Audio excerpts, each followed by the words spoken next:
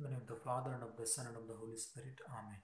My dear friends, we listen in today's first reading about the faith of the three young men who refused to obey the order of Nebuchadnezzar to bow down to the idol, but who proved their faith by entering into furnace, and because of their firm faith, the Lord protected them from the fire.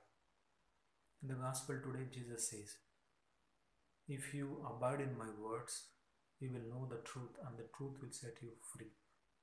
He who commits sin is a slave of sin." If we call ourselves as the disciples of Jesus, then we must follow the life of Jesus. And when we read his life, his words, his spirit will lead us to let go of our worldly interests, to love and serve the other as Jesus served.